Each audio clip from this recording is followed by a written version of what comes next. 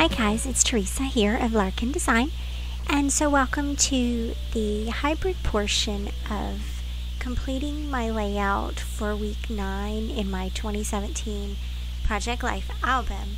So yesterday I shared with you my digital process of creating this album using Photoshop and templates and digital journaling cards from Paislee Press. And today I have the layouts printed out and I'm going to embellish them on top and add a little bit of light journaling. And so I think that what's going to happen is next week I'm going to blend all of it together. So next week's video will be one video that contains the digital portion and the embellishing portion. For me, I think that the digital portion of creating these layouts is pretty similar week after week. Just want to give a chance to highlight the products I'm using, and if there is anything in particular that I'm doing that week or a particular technique, I can talk about that, but not take up a whole day of video editing and downloading and all that for you. And for me, it's still really about the embellishing. That is really my love. This part right here is why I get up in the morning, and so I wanna combine these two Monday's videos and Tuesday's videos into one, so that one, it's not so much time for you to try and watch. But still include the important parts of how I'm creating these layouts. And of course, the archives will still be there. The playlist for my tutorials will still be available on my YouTube, so you can go back and you can see where I've talked about how I edit my photos, how I work with templates. If you need the backup information for how I'm doing what I'm doing. And always, if you have any questions at all, or if there's anything specific that you need me to cover and I can cover that, then I would be happy to do that. Just leave me a comment down below or private message me. If you don't want it to be public, that's okay. Just let me know what it is. I love hearing what you guys are challenged with and what it is that stops you from creating the layouts that you want to create every week. I love hearing that, and I love being able to be a part of the solution for that for you. And I love sharing this process. I love hearing how other people do their creating and do their project life. It's just something that has been so important to me and to our family over the last 5 years particularly, and I don't see it stopping anytime soon. So let me go over just a few of the specifics for embellishing this layout. You guys, I'm so proud to say that I have toned down the amount of products that I'm using on these layouts, and I'm so happy about that. This is something that I mentioned a year ago, probably a year and a half ago, that I really wanted to focus on simplifying my process, not using quite as much product, simply because there were layouts in last year's album and there were layouts in my 2015 album that were just way too much product, and the photos got lost. And if anything needs to be the emphasis, it's the photos and the stories. And I'm still working on the stories. That's the next part, right? And the thing that I love about sharing here is that you guys are my accountability partners. And so I'm able to declare, a year and a half ago I declared that I wanted to simplify my process. And this year I get to declare that I want to focus more on more journaling, more storytelling, including more words on these layouts. But what I did this week was I only used the digital elements from the Paislee Press Rainy Days collection. It's available at the Lilypad. It's part of the April Memory Pockets monthly. It's her add-on. It's the Paislee Press add-on for April. And so I printed out what I thought looked fun and interesting to me. I wanted to focus on this rainy element, right? A lot of word art and journaling cards that pertain to the rain. And so I wanted to focus on that in my embellishing. And then I also used a stamp set from Gossamer Blue. It's from last fall, probably November, possibly October, I'm not sure. And then I also just a few little wood pieces here and there. I had those clouds, and they just were perfect here. It's one cloud and a couple of raindrops.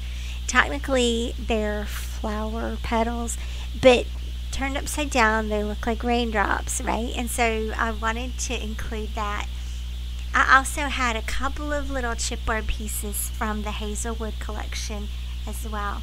But very, very few embellishments, very few supplies on this. And it's a very flat layout. And I am so excited about that. When I put this layout in my 2017 album, all my layouts this year are relatively flat and they're relatively thin, and so therefore my album is looking really good. I will share that with you. I'll do a walkthrough in the next few weeks and let you see how these layouts are looking in the album itself. And that makes me happy to know that I'm simplifying my process. I'm not relying so much on product choices. I think that sometimes we get so wrapped up in product because we're insecure about our photos or we're insecure about the story we're telling. But there's probably a lot of reasons, right, why we get hung up on product and why we use so much of it. Another reason we use so much of it is because we have so much. I have so much product, and on one hand, I'm torn about, oh shoot, does that mean I'm not using my products? But I am using my products and just using them on more layouts. That Hazelwood collection, I've probably used that on 10 layouts by now, and that is fantastic. Rather than use it on one layout and then be done with it and be bored with it, to use it on 8, 9, or 10 layouts over and over again, for me, is stretching my product further and is actually using more product in a very, in a very wise kind of way. So let me talk to you a little bit about my date card here. I didn't add any of the numbers digitally. I simply stamped them after the layout was printed. And so I'm using this One Little Bird stamp set from Studio Calico. It is one of my favorites. I got it last year, and everything was dated 2016. And then she released a brand new one for 2017, and she also released the add-on for 2017, so you could buy just the pieces that said the year. And so I did that, and that makes me so happy. I hope she does it again for 2018, because I really love these numbers and I love the choices that are here. It really is a perfect kind of Project Life pocket pages stamp set. So I have the week number across the top.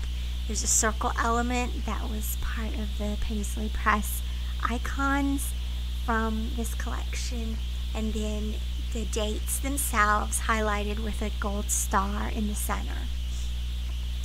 I'm also going to write just a little tiny bit about Natalie wearing this sweatshirt.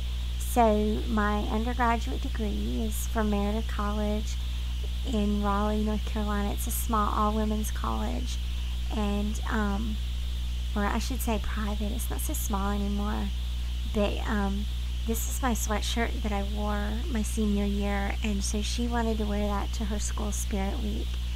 And I just love it. I wrote on there, my journaling says Future Angel because the Meredith College my mascot, the word was leaving me, the Meredith College mascot is the Meredith Angels. So it was fun to include that. And then I mentioned yesterday that I had repeated a photo. This photo in particular, it's not exactly the same shot, but it's close enough that you can't really tell that it's different from the photo in the lower right hand corner. And then I covered it with this tag. And one of the reasons was because I needed more journaling space. And two, because I don't really need that photo duplicated, but it makes kind of a nice border there, and so that can be fun to do. That's a fun technique to do if you want to fill in an extra card or something. And for heaven's sakes, don't be afraid to duplicate photos on your layouts, right?